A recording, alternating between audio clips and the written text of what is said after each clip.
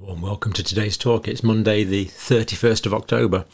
Now I'm going to start off with a quote from this review from the United States Senate. The emergence of SARS coronavirus 2 that resulted in the COVID-19 pandemic was most likely the result of a research-related incident. Most likely. And I've looked at the evidence quite a lot today, and I must say the evidence is pretty strong. So let's have a look at this now. Now, this is from this report here. Do get it for yourself. Check it out. It is an eminently readable report. It's not in any highfalutin jargon. It deals with some fairly complex concepts. So it's not a casual read by any means, but it's well worth a good look at. So let's dive straight into this now. Now, this is the first piece of evidence here. Now, this is, before we get down to the sort of proper epidemiological evidence, this is quite an interesting one here. Now, this is the Hunan seafood market where the outbreak started, allegedly. This is the river here in Wuhan, and this is the Institute of Virology here. And these grey areas and crosses indicate the amount of searches done for flu-like symptoms on the main local search engine. And this starts off actually in the 20th of December 2019. So we see that most searches were initially done in this early period around about the Wuhan Institute of Virology, not around the Hunan seafood market, where the outbreak originally alleged to have started. So I think that's quite interesting. It's on the other side of the river, and this is so that's the river down there, and this is quite a few miles apart, of course. So okay, that's circumstantial. Maybe just more people happen to be connected to the internet around about the Wuhan Institute of Virology as opposed to the Hunan seafood market. But I thought it was a pretty interesting piece of evidence just to start us off, but it gets better than that. So the modelers thought that cases probably started from this in mid-October. So by the time people started doing these searches in 20th of December 2019, the virus had already spread quite a bit, with probably quite a lot of ongoing human-to-human transmission going on already around about the epicenter of the Wuhan Institute of Virology. Now, the next line of evidence, analysis of natural zoonotic origins hypothesis. Now, this is quite interesting. Severe acute respiratory syndrome, that's what we used to, what we call SARS-1, the one that was 2002, 2003. And the Middle East respiratory syndrome that came about 2009. These are both coronaviruses, and they are both known to be natural spillover events. The epidemiology is identified, the serology is there, the intermediate species are there. There's still a few cases a year actually of Middle East respiratory syndrome occur in Saudi Arabia, mostly Saudi Arabia, from camels, where people often keep camels. So that's well known, but as we'll see, SARS coronavirus 2, completely different. There's no intermediate between. Now, almost certainly this came from bats to humans, but there's no intermediate species identified. Now, this is quite interesting here, this screen here. Now, this is the area where the virus, or the most the virus with the most genetic similarities are about 1,000 miles from Wuhan, which is up here. Now, it's also possible that it could have come from 7 there, or 11 or 10 in these other provinces. But the most genetically similar viruses are here, about 1,000 miles from Wuhan. Now, whereas influenza travels in birds, of course, it seems like mammals are the vector of the coronaviruses. So that would be a long way for an animal to walk 1,000 miles without leaving any intermediate infections along the way. So that already starting to sound a little bit unlikely. But let's carry on. And now the virus needed to circulate in an intermediate host. So the virus doesn't go straight from bats to humans, it goes via an intermediate host. And it doesn't do that instantly, it has to circulate in the intermediate host for a period of time. Because an animal virus must evolve to gain human infecting potential. So it has to be in the intermediate species for a period of time. And of course that gives it plenty of time to spread in the intermediate species. The closest virus is a horseshoe bat resident in southern China and Southeast Asia, so that's where it most likely came from, just here.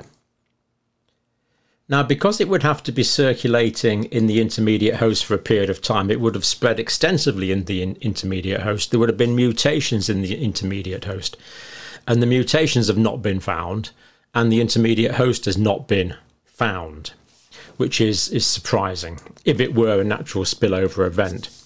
So as we say, the main area where the virus likely came from, 1,000 miles, but no infections in this area, for example, as the virus would have spread from intermediate animal to intermediate animal, but no evidence of that. And as we say, from this area here up into Wuhan is about 1,000 miles, so a long way for an animal to walk. I think we can be pretty confident it didn't spread from bats to birds. It's via some mammal, almost certainly. So epidemiology of SARS coronavirus 2 outbreak differs from previous natural zoonotic spillovers. Now, there's no dead-end species here with an epidemiological train in other animals, so presumably, if it had been spreading for a while, there would have been the antibodies in other animals, there would have been viruses identified in other animals. And not only that, we know that infected humans can infect other animals like cats and gorillas, for example, and dogs and hamsters and mink. These things are well known. So why, if this intermediate species was walking 1,000 miles east, did it not infect any other animals? There's just no trail. It doesn't make a lot of sense that there was an intermediate species, according to this reason. Now, if we take the example of influenza, infected poultry and birds are always found. Now, the exception to this is the 1977 Russian flu outbreak, which probably did come from a laboratory actually in Russia. But apart from that, as we know, we see these dreadful pictures of mass culls of birds, chickens, other poultry, and we see terrible pictures of wild birds dying as well from influenza. I mean, there's bird influenza now. Thankfully, it hasn't spread to humans. But this example here from 2019 was H7N9, and there was multiple independent introductions across multiple regions. So what we normally see with a natural spillover event, whether it's influenza or whether it was SARS coronavirus 1, is that there's not one incidence of infecting humans. There's many over a period of time. That's what we would expect. But it's not what we see with SARS coronavirus 2. So geographical disparate independent spillover events occurred in H7N9. These are documented. So avine influenza 2019 had circulated in bird populations. This is known for sure. The virology was done in birds and in poultry. Now, thankfully, this influenza outbreak of 2019 only ended up in about 500 human infections that were identified. It didn't become a pandemic. But it just shows the way that the virus can jump from animals to humans in the natural environment, but we get these multiple events, not the single event. So across time and several provinces in China before the first known human infections occurred. Now, here's the graphic for that here. So what this shows is these are the different provinces in China. So that's probably about 1,000 miles or more across there. And there was an outbreak down here in this one. There was an outbreak in Hunan. There was an outbreak in Fujian. There was an outbreak in Shandong. There was an outbreak in Hendang. These numbers here are the number of cases, and the blue ones are the number of deaths. So there were outbreaks over a period of several months in many geographical areas, but it's not what we saw with SARS coronavirus 2. We saw a single origin at a single place at a single time. And this is not what we normally see with normal zoonotic spillover infections. This is unusual. So there's that graphic there showing it started at various times in various places. the influenza. So we've seen this is true with influenza, and we've seen this is true with Middle East respiratory syndrome, which is a coronavirus, multiple origins, multiple relapses. In fact, still, as we said, still getting some cases now. SARS coronavirus 1 does seem to have gone altogether. There's no, there doesn't seem to be any residual SARS coronavirus 1 on the planet, which is good. But the Middle East respiratory syndrome keeps popping up. So looking at this SARS epidemic, the 2002-2003, there was at least five independent spillover events into humans. At least 5, probably more. That's just 5 that are documented. Now, live animal markets followed by human-to-human transmission. So again, this SARS coronavirus 1, at least SARS coronavirus 1, we know originated in these wretched wet markets they have, where they have live and dead animals all together and things in China. But there's lots of animals all together shedding viruses, and whether it's in air, whether it's in feces, whatever it's in infecting other animals and humans. And that's what happened. At least 5 different times transmission to humans. And here's the graphic that shows this. Actually, this is where it actually started. This is Guangdong province in China. Now, this is 100 kilometers scale here. So we see that where there's an outbreak here and there's another outbreak, 400, 500 kilometers away. So we see multiple outbreaks over a period of time. Okay, it's all within one province, but multiple outbreaks over a period of time in the SARS coronavirus 1, 2002, 2003. And again, not what we see in SARS coronavirus 2. So there's the graphic for that, showing the diffuse area of different spillover events. Now, the reason here is that the civet cats and the other vectors that had this disease, these would be all over the place. So they would be transmitting to humans from a large animal reservoir of infection, exactly the same as we would have got with the large animal reservoir, in this case from birds, from the avine situation. So in this situation here, there would be birds all over the place that are infected. So because the virus had already spread all around in birds, so it's all spread from bird to bird all over here, then you end up with potentially millions of infected birds, tens of millions of infected birds, all infecting humans here and here and here and here and here and here, all over the place, because there's a large animal reservoir of the virus already. Not what we see with SARS coronavirus 2. So getting back to the SARS coronavirus 1, the original one, many animals infecting all over the place, so we get these multiple outbreaks in humans. And actually later, so that the original outbreak there, that was 2002, 2003. But then in 2003, 2004, basically a year later, there was further additional independent outbreaks.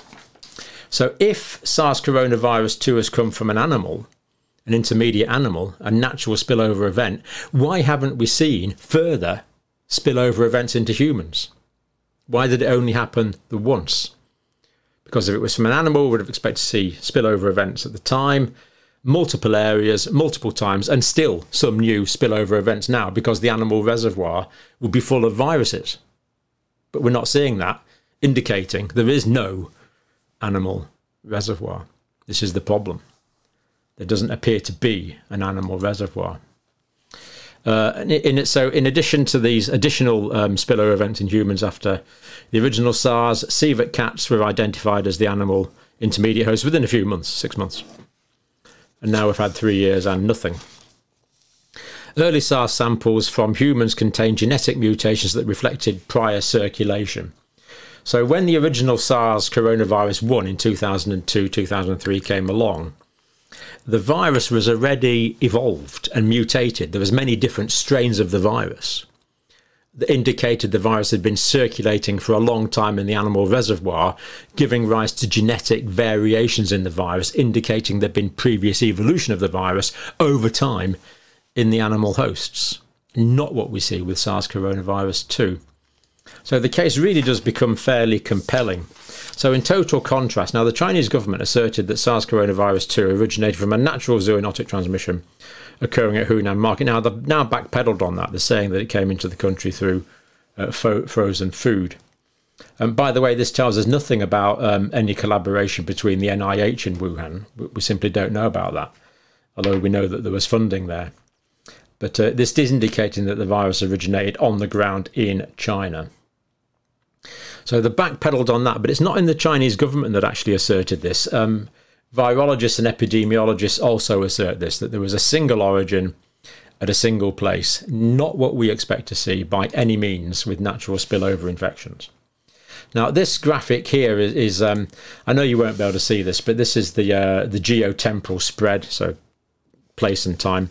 So basically it starts in a very small area here, gets bigger, the darker area with higher cases gets bigger, and because the World Health Organization, when we said stop the flights out of China, the World Health Organization said carry on, then we had a pandemic. Pity they didn't stop the flights at an earlier stage, but they didn't. So there we go. It started in this one area, Wuhan in Hubei here. Just that one area, once an initiating event. Then it spread. More and more cases to other parts of China from a central location. We do not see multiple spillover events as we would expect to see. In addition, the earliest SARS coronavirus 2 was well adapted for human-to-human transmission. We would expect this to develop over time as it evolved in the intermediate species. This hit the ground running, as it were. It's like it was fully formed. Well, we don't get fully formed viruses. There has to be an evolutionary process unless it came from human manipulation. So that is further evidence there. It was already very well suited for human-to-human transmission that started early. The early SARS coronavirus 2 variants that were identified had little genetic diversity. 2 nucleotides. In the samples taken, there was only 2 nucleotides difference. And there's 29,900, nearly 30,000 nucleotides in the virus. And the nucleotides, remember, the A, C, G, and U, there's only 4, the nucleotides that make up the string of ribonucleic acid, the RNA that codes for the amino acids and proteins of the virus. So only 2 variants, whereas now we see multiple variants. Now these 2 variants could have mutated just after a few transmissions of the virus between people. But if it had come from animals, we would have expected multiple mutations, as we saw with SARS coronavirus 1. And we don't see that. Initially, there was only 2 forms of the virus that started the pandemic off. All these others, the Alpha, the Delta, the Omicron, all this came after. This came after it had started to spread in human-to-human spread. So, again, further compelling evidence, really. All the early viruses were the same. No evidence of previous intermittent host circulation, as we've said. Genetic similarities between the environmental samples and the human samples. So the environmental samples from Wuhan. So what happened here was they went to they did some early research in the Wuhan market, and on the animals had all gone, but on the surfaces and on the floor they found SARS coronavirus 2. They found the virus. But the viral genomes were essentially identical, just as we said, just 1 or 2 nucleotides different to those that were causing early infections in humans. So this means that the early virus from the in the market in Wuhan could well have come from humans. So it could have been the humans infecting the market, not the other way around, because as we saw, the original searches for cases were more around the Wuhan Institute of Technology. So this idea supports the likelihood that the virus found in the Hunan market was shed by humans, and the market then became a smaller epicenter. So that's some of the science. Now there's lots more. There's a lot more science to come, but I'm going to I'll leave it there for now for the science, but I want to tell you why this is important. We can do a follow-up on this. I might do some, because the science is pretty convincing. But this is signed off by Richard Burr, Senator, Health, Education, Labour and Pensions Committee, to address the this is the sort of terms of reference, really, to address the pandemic preparedness and response programmes, because we need to know what went wrong. Otherwise, the next time a pandemic comes along, where the virus is probably 50 or 100 times more deadly, we need to get it right straight away, not this faffing around for months like happened with this one. The human race made a complete pig's ear of the initial management of this virus. We need to get it right next time, because we were fortunate, in inverted commas, that although this viral is lethal for some, it could have been lethal for many, many more. Middle East respiratory syndrome, for example, the lethality is about, the death rate's about 50%. The infection fatality rate is way higher. And this could be what the next virus is. It could be a very, very much more lethal virus that could kill half of humanity. Now, this sounds like hyperbole, but it's actually not. The bubonic plague killed 40 to 60% of the European populations it infected. A new virus could potentially do the same, unless we get it right next time. And that means we have to learn from this one.